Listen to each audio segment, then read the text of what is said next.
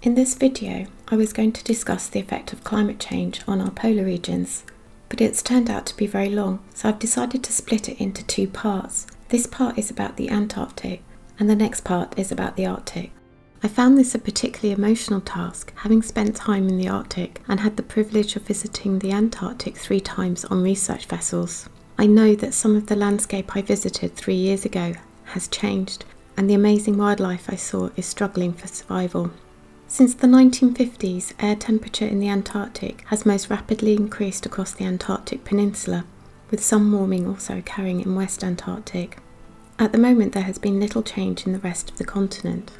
For the period 1951 to 2006, the British Antarctic Survey Station at Faraday has seen an increase of 0.53 degrees Celsius per decade. The largest warming takes place in the winter, where it has increased 1.03 degrees Celsius per decade.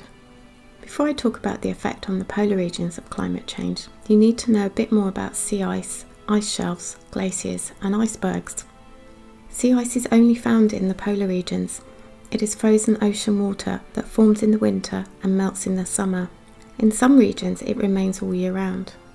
It does not contribute to sea level rise as it melts. As ice has a bright surface, it reflects sunlight and so does not absorb much solar energy. But if it has melted, then more solar energy is absorbed at the Earth's surface. Glaciers are land ice and produce icebergs when chunks of ice break off them. They are not to be confused with alpine glaciers, which are found in mountain ranges around the world. Ice sheets, also known as continental glaciers, are huge masses of glacial land ice. There are two, one covering Antarctica and the other covers most of Greenland. They form when snow falls in winter, which does not entirely melt over the summer. The ice sheets slowly flow down a hill under their own weight. When they meet the sea, the ice spreads out over the water and it is now known as an ice shelf. Ice sheets and ice shelves contain more than 99% of freshwater ice on Earth. If these melt, they do contribute to sea level rise. Global warming has caused the retreat of ice shelves on both sides of the Antarctic Peninsula, and some islands that used to be covered in snow and ice are increasingly snow-free during the summer. Due to changes in ocean circulation brought about by climate change, warm deep water is brought to the surface. This is affecting sea ice, which is forming later in the season and disappears faster. The ice-free season now lasts 90 days longer than it did in 1979. This warm water, when exposed to the air, increases evaporation, so there is more rain and less snow. Warmer water also affects the ice on land-attaching glaciers where they meet the sea. At least 596 of the 674 glaciers are in retreat. Increasing precipitation and premature melting of snow has huge implications for penguin species such as the adelies and gentoos, who lay their eggs in nests on the ground. They build their nests out of pebbles and prefer dry rock and soil and return to the same site each year. If it rains or the snow melts, their nests become like little ponds. Their eggs will not survive in water, and chicks that don't yet have waterproof feathers can become wet and die of hypothermia. Adelie populations have dropped by 70%.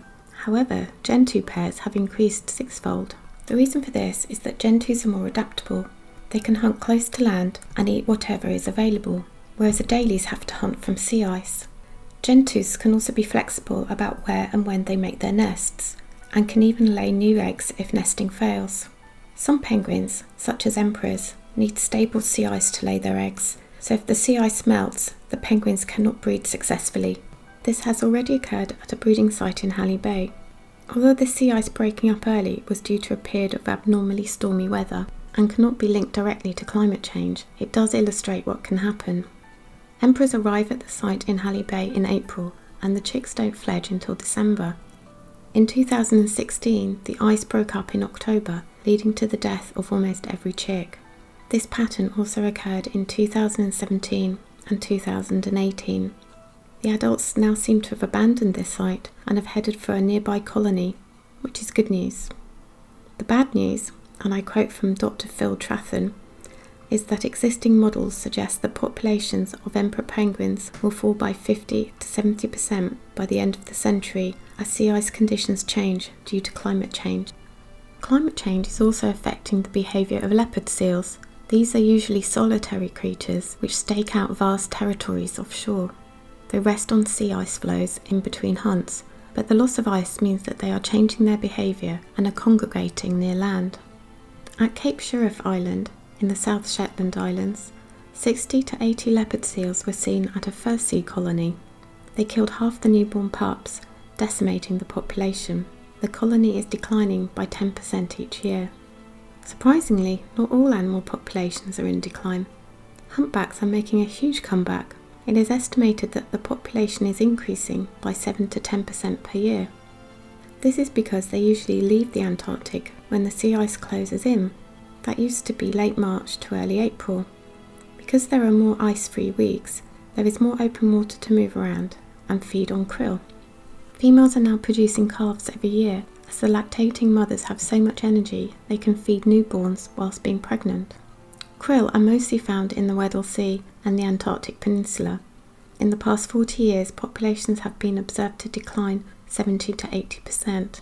Krill need sea ice in order to breed and feed. They feed on the algae which grow on the underside of the sea ice. With the loss of sea ice, there will be less krill.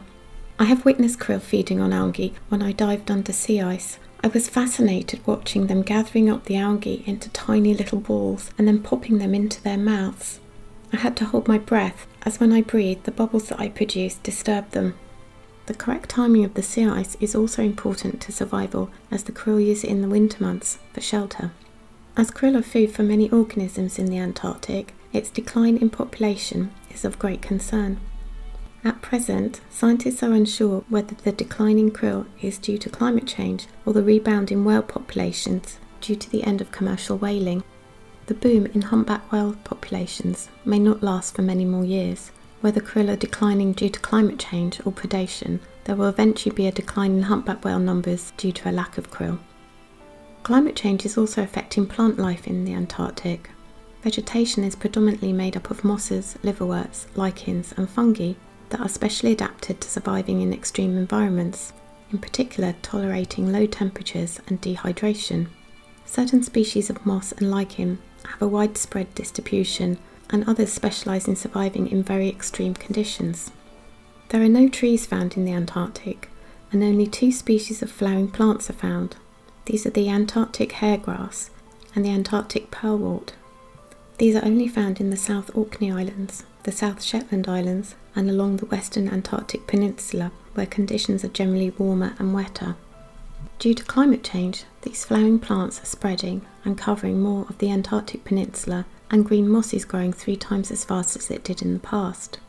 Invasive grasses and lichens are also spreading.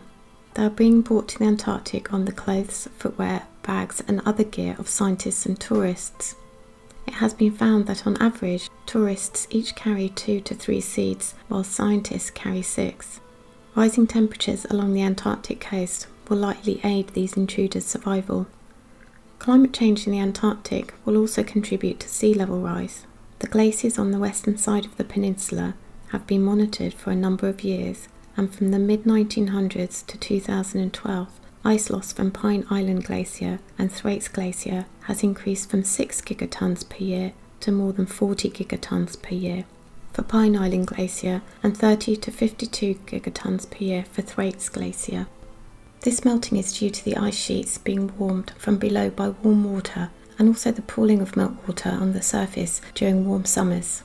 The sea level contribution in 1992 was 0.15 millimeters per year, and in 2017 was 0.44 millimeters per year. It is estimated that if the entire marine ice shelf were to melt in West Antarctica, sea level would rise by 3.3 meters. In a recent study, it's been shown that the rate of sea level rise has been accelerating rather than increasing steadily. This is due mainly to an increase in melting of the Antarctic and Greenland ice sheets. At this rate, sea level will rise 65 centimetres by 2100, enough to cause significant problems for coastal cities. Thermal expansion also plays a part in sea level rise. 90% of the heat that is trapped in the atmosphere is absorbed by the oceans. This causes an increase in the volume of the water. The sea level rise produced due to this is called thermospheric sea level rise. It is estimated that between 1971 and 2010 there was a sea level rise of 0.4 to 0.8 millimeter per year due to this. This brings me to the end of this video, and I will continue next time on the effects of climate change on the Arctic.